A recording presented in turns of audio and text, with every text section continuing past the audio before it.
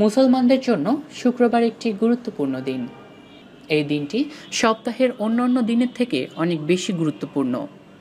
ইসলামের দিক নির্দেশনা অনুযায়ী শুক্রবারকে সাপ্তাহিক ঈদের দিন হিসেবেও বিবেচনা করা হয়। এই দিনে মুসলমানরা সবাই একত্রিত হয়ে জুমার নামাজ আদায় করে থাকেন। জুমার নামাজের পূর্বে ইমাম সাহেব মসজিদের মিম্বারে আসীন হয়ে ইসলাম বিষয়ক নানা কথা বলে থাকেন। এই দিনটি খুশির দিন। এটা আল্লাহর নির্ধারিত একটি খুশির দিন। শুক্রবার দিনটি একটি বিশেষ দিন। এটা আমাদের নবী সাল্লাল্লাহু আলাইহি সাল্লামের জীবন আদর্শ থেকে আমরা জানতে পেরেছি। একটি হাদিসে আমাদের নবী হযরত মুহাম্মদ সাল্লাল্লাহু আলাইহি সাল্লাম বলেছেন, সপ্তাহের অন্যান্য দিনের মধ্যে শ্রেষ্ঠ দিন হলো শুক্রবার। শুক্রবার দিন সম্পর্কে আমাদের নবী সাল্লাল্লাহু সাল্লাম আরও বলেছেন যে সব থেকে শ্রেষ্ঠ দিন হলো শুক্রবার দিন। এই দিনেই হযরত আদম আলাইসাল্লামকে সৃষ্টি করা হয়েছে।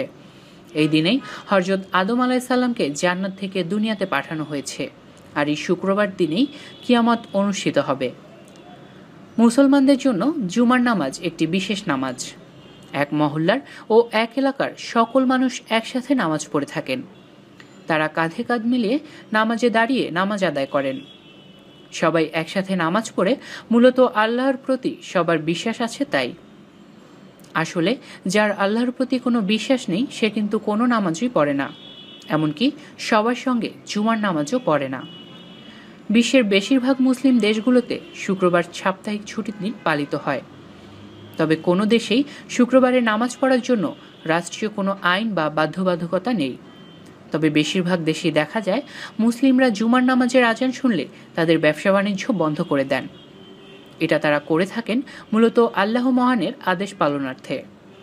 পবিত্র কুরআনে মহান আল্লাহ পাক ইরশাদ করেছেন, হে ওই সব লোক যারা ঈমান এনেছ, জুমার দিন যখন নামাজের জন্য তোমাদের ডাকা হয় তখন আল্লাহর জিকিরের দিকে ধাবিত হও এবং বেচাকেনা ছেড়ে দাও। এটাই তোমাদের জন্য বেশি ভালো যদি তোমাদের জ্ঞান থাকে।